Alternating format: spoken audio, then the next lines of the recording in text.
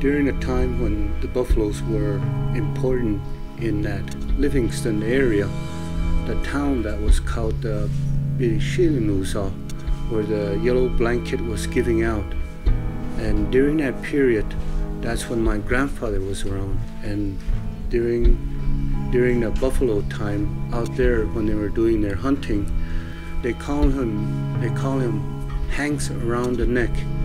And as he was the last young man to achieve that name, that's how he earned his name during a time when the buffalo were very important to the people, because hunting buffalo was a part about their food, clothing. And as the transition started coming in with the upcoming Europeans and the people, the pioneers that were coming in, then they started making the railroad, and they able to started moving the herd of buffalo.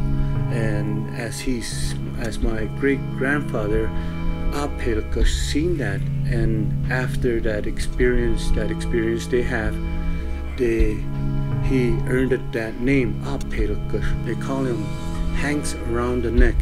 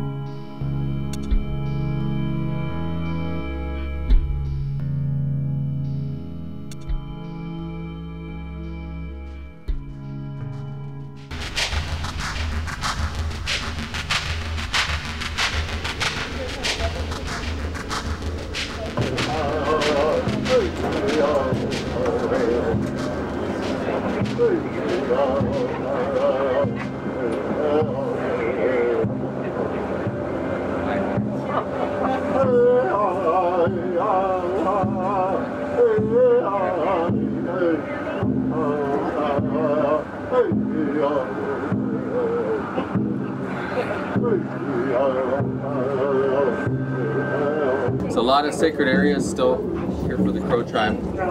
Cheyennes, we were more down on the plains back in the days. We were following the buffalo a lot.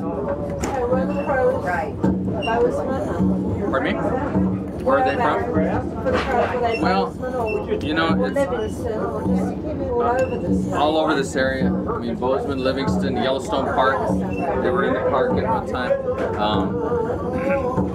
They were actually moved out of the park when the park was started. Yeah.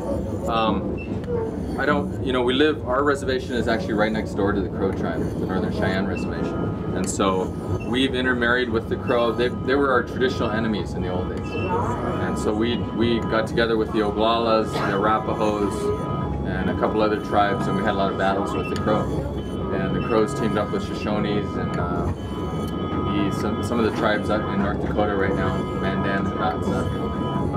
And so that was then. And so one of the policies of the United States government, because they couldn't do away with us, they figured we'll put enemies next to enemies, and maybe they'll do away with each other. And so they did that with us. They also did that with almost all the other reservations in Montana are two tribes, and they're usually traditional enemies. So that was a pretty consistent policy, you know.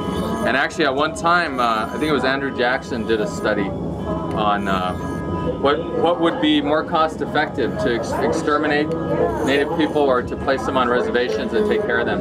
And that the reservation idea actually costs less. So that's part of why that approach was taken. Why you're still surviving. Yeah, well, and plus our resilience. You know, we're pretty hardy, resilient people. So, and we do a lot with humor to help in our survival. The train is pulling into the Bozeman depot now.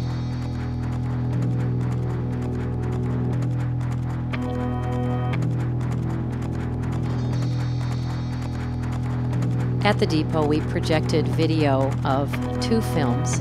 One was Lumiere Brothers' Arrival of the Train at Lyon from 1895. These were projected on a refrigerator truck there at the parking lot. The other film was Edwin Porter's The Great Train Robbery from 1903. These were seen also next to a tableau, Chief Packs the Hat with an Eastern Tourist from 1920.